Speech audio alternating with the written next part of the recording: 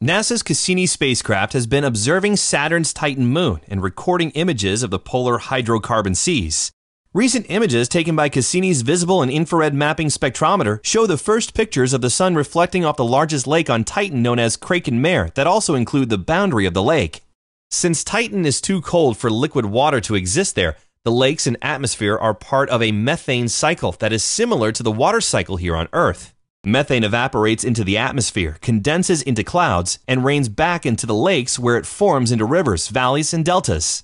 Also visible in the picture is the coastline of Kraken Mare that experts call a bathtub ring.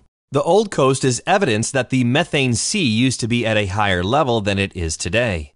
A team of researchers from several institutions including NASA, the European Space Agency, the Italian Space Agency, and the Jet Propulsion Laboratory at the California Institute of Technology in Pasadena are working together on the Cassini-Huygens mission.